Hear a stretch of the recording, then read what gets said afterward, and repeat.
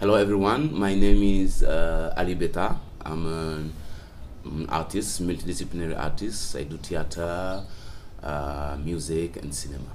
So I'm very happy to be able to talk to you today. But I started in high school and I think I was seeing people from my high school doing theater and I was really attracted and touched by it.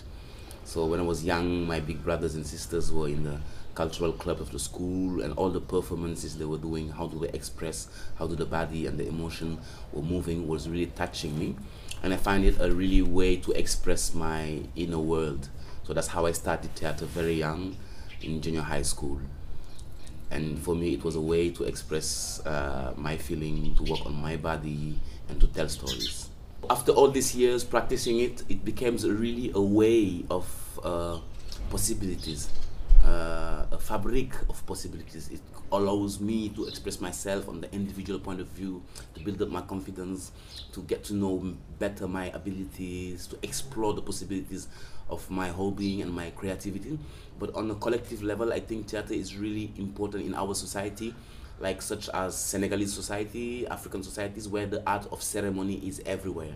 And that help people to be able to handle life and its complication, life and its conflict. So for me, theater is very urgent for the younger generation. I'm talking mostly for the younger generation, because it helps them to build themselves, to gain confidence, and help them also to be able to tell their own stories.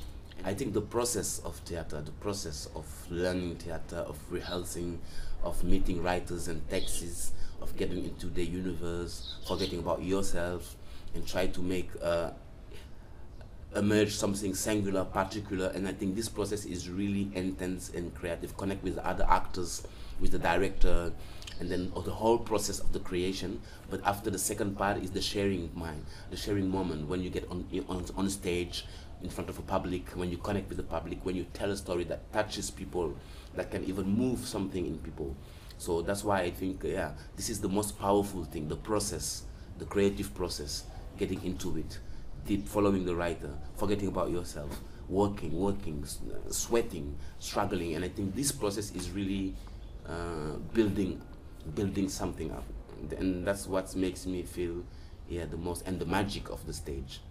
The second part is the magic of the stage. Once we start, it's theater, but it's real. We're telling real stories, we're bringing people into real emotions, a real trip. And I find it just essential and magic.